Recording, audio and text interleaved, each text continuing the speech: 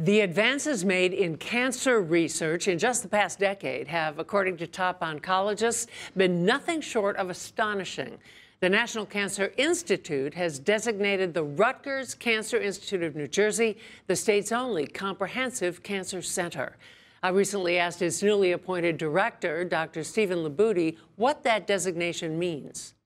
It's incredibly empowering. And so, as you probably know, there are only 47 NCI-designated comprehensive cancer institutes in the United States. Right. And we're the only one in the state of New Jersey. And so that's a tremendous responsibility for us. The Rutgers Cancer Institute has partnerships with other major hospitals.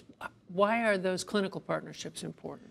Well, they're critically important because it's our ability to translate findings from our laboratories into next-generation therapies that we can then bring to patients. And without a very strong hospital or health system partner, it's very difficult to get those needed therapies to the most number of patients. You have research and clinical in the same outfit. That's correct. At Rutgers.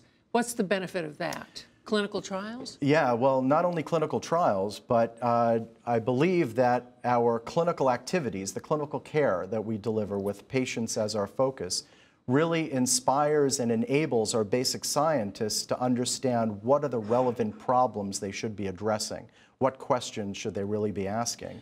And having the science right there really invigorates our clinical practitioners to know that they're really at the cutting edge of what can be delivered to our patients. Cancer research is exploding right now based on what was learned during the Human Genome Project.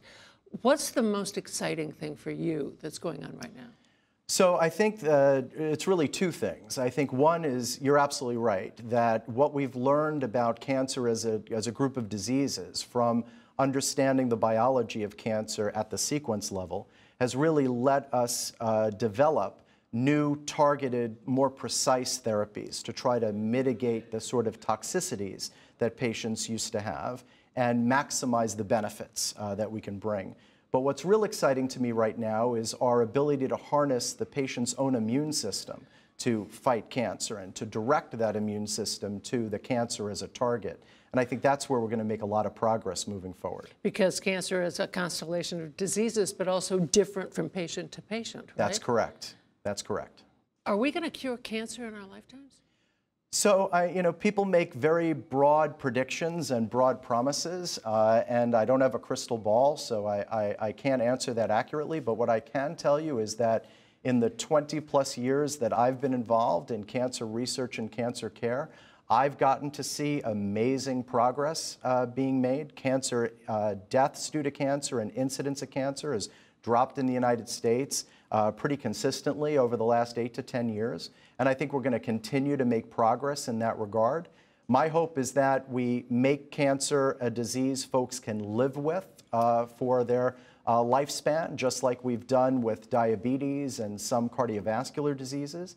And ultimately, we're still all fighting to find that cure for cancer, and we'll keep striving at the Rutgers Cancer Institute to do that. You come to Rutgers from Montefiore, which has a spectacular reputation. What have you learned there that you're going to transport here?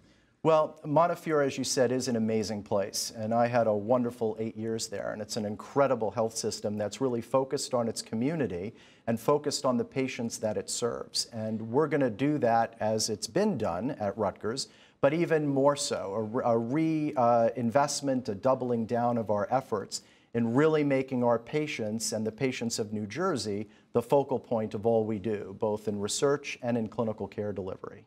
Dr. Libutti, thanks for being here. And thank you for having me.